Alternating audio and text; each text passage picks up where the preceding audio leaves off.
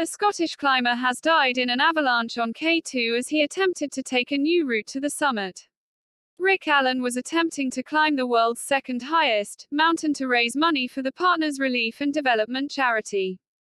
The 68-year-old mountaineer from Aberdeen was caught in an avalanche on the mountain's southeast face.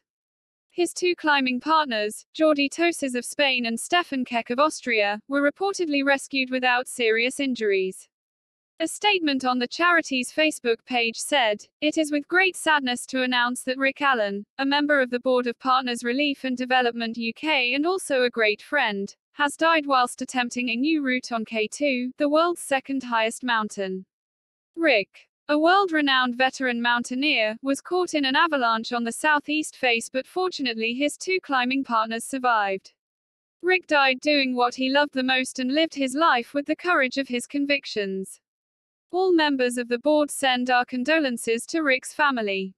A fuller statement will be issued once we have more news and when we have had time to consider how we can best give thanks for Rick's contribution to our work and his legacy.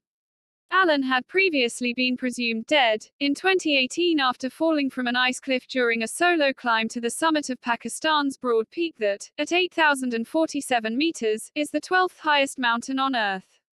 However, his rucksack was spotted by a cook at the mountain's base camp before a drone was used to locate him and guide rescuers to his location.